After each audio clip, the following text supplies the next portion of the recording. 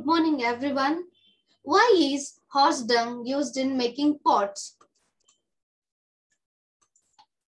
Horse dung is mixed in the soil for making pots because burnt horse dung helps open up the pores in the soil. This is how we'll burn the horse dung before making the pots. And the water could percolate out of the mudcars and surahis.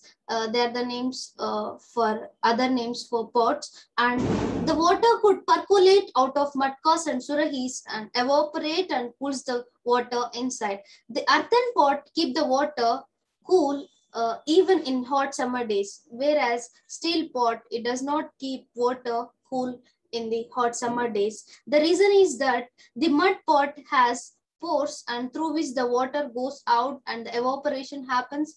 If we all know that evaporation is a cooling process, that is how the water becomes cool, whereas water becomes cool.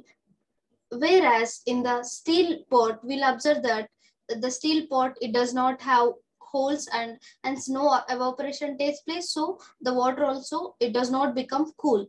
So this is how the cooling effect of evaporation takes place in mud pot. And Sohanpuri surahis are very famous in the places like Nagpur, Prayagraj. Prayagraj, it is also known as Allahabad. And Sohagpuri is present in Madhya Pradesh, state of India.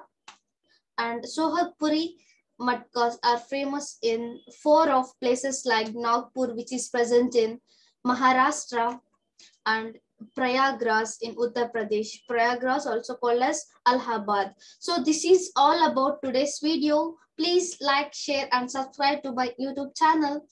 Thank you for watching and listening to this video. Thank you.